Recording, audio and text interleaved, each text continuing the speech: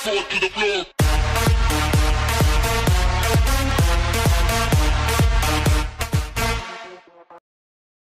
Hello everybody, what is up? My name is Killsteam. I am back with a brand new Call of Duty Modern Warfare video for you guys today. And in today's video, we have some brand new information about crossplay, spec ops, and much more. So let's go ahead and jump right into it. So as you see, I have some nice Modern Warfare Remastered gameplay in the background for you guys. Very, very good gameplay from me on Winter Crash. So let's go ahead and jump right into the first piece of information. Now this regards crossplay. So crossplay is kind of foggy at the moment, but now we kind of have a more clear picture on how it's going to work inside of Call of Duty Modern Warfare. Okay, so crossplay in Modern Warfare is supposed to work like Fortnite. It's supposed to be very similar, and it kind of acts like if you have a console and you have a controller, you're going to be paired with other people who have a controller and a console. But if somehow, some way you want to play with a PC friend, they join the party, then you are prone to get in lobbies of PC people. And PC people against console people, PC players are obviously going to win because they have better FPS, they have better frames and stuff, they have a better like field of view and everything like that. They have a lot of better stuff with the mouse and everything for more better, I guess, precise aims and everything like that, precise targeting,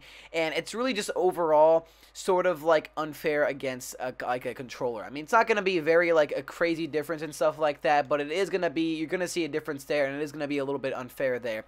And it looks like the, yeah, that's how it's going to work. It's not going to be too crazy. Like, you're not going to be getting in PC matches all the time and stuff, only if you have a friend that has a controller. And same thing goes for the PC players as well. If they join the lobby, if one person has a controller and join the lobby of full of PC players, then that means the whole, I guess, party is prone to get in matches of both PC and console players. So today on the E3 broadcast for YouTube, I believe some of the developers went on and talked a little bit about Modern Warfare, and they talked about how realistic it's gonna be, how, I guess, 100% realistic inside. It's scanned from real life because of this new, I guess, AI technology they're using or something like that. It's supposed to be very, very up-to-date and state-of-the-art technology for this game's graphics. And also, it does look like the whole game is gonna be one consistent universe throughout the entirety of the game. So if we're playing in multiplayer, co-op, or single player, you're going to be in the same world with the same rules. One piece of equipment and weapon works the same across all modes of the game. So that is what they are saying about this game.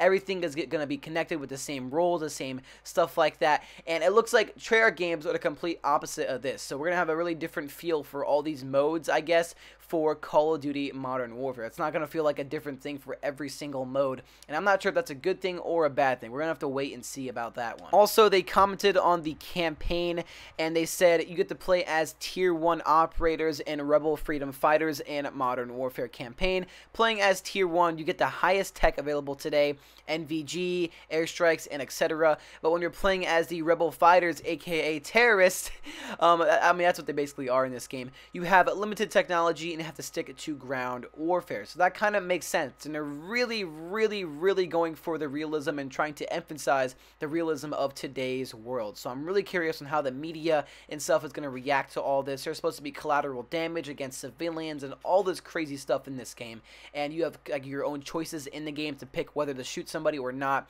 I mean, it sounds really, really crazy and far out there, so we're gonna have to wait and to see and to get more information on this soon. Also, guys, Spec Ops is now 100% confirmed. The developer on stream said it himself, and then he commented about saying Spec Ops like you have never seen before. It is cranked up to the 11th power with features and how the new mode works in Call of Duty Modern Warfare. So it looks like the campaign itself is going to tie into and carry over into this new Spec Ops mode, and it looks like we're going to be receiving more information on this on June 11th. So June 11th is when the main panel for Call of Duty Modern Warfare is, and that's where we're going to be getting really all of the information. It's going to take place at 6 p.m. Eastern Time, 3 p.m. Pacific Time. So yeah, stay tuned for that, guys. And it looks like Spec Ops is returning, and it's supposed to be back better than ever. And I really hope they can do more with this mode, because they really could have done more with this mode back in the day, but they didn't have the manpower, the support, the whole team, and now they have the technology and so on to make this mode really better than it really ever was before. So I'm really excited to see how this new mode, Spec Ops, I guess revamped, is going to act like in Call of Duty Modern Warfare. So yeah, guys, that's going to be it for today's video. Stay tuned, guys, because Tuesday we have a really big day of Call of Duty Duty Modern Warfare. I'll see you guys there. Hit the like button down below, comment, and subscribe, and I'll see you guys in the next video. Peace out, everybody.